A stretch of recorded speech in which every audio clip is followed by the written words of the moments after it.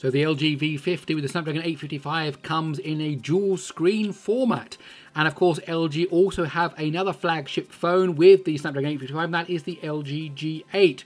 So how will the two do against each other in a SpeedTest G? Well, let's find out.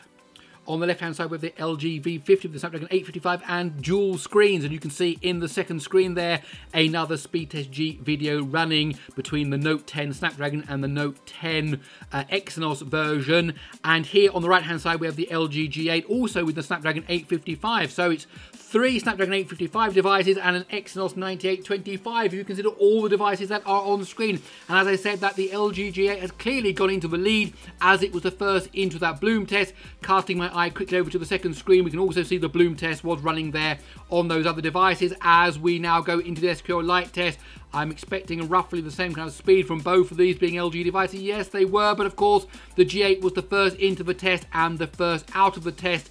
It's now into the 3D cubes test, as the other two devices there are already into the 2D gaming test. So as we said that, the 2D gaming test now comes up on the LG G8, and it's now come up on the LG V50. Remembering the V50 there is powering both those screens at the same time, and I do believe while it's doing that, it is in full HD mode on both displays, as we are now into the 16 thread test, which was completed first by the LG G8, which means it's now gone into the Unity test. And I do believe now this Unity test is going to be quite a significant lead over the LG V50. Now, of course, we've got the same processor, the same GPU in both devices. So you've got the Adreno 640, but of course the LG V50 is also powering the video there on the left-hand side. And as we can see that the Unity test was running on those other two devices. In fact, the Note 10 has already gone into the greater, and in fact it's finished the test. But let's turn our attention to our main two competitors here, and the LG G8 is also in the compression test, which means it's also going to finish the test any moment now. There you go, 1 minute 38.9 seconds. And as I said that, the LG V50 was also in the compression test. 7, 8, come on now, 9, when's it going to finish? Here we go, 10, there we go, 1 minute and 50.4. Okay, let's break down those scores and see what happened.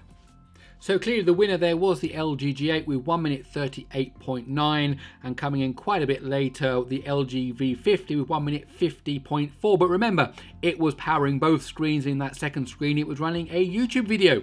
So if we look at the CPU times, 37.9 versus 31.1, so a significant lead there by the LG G8.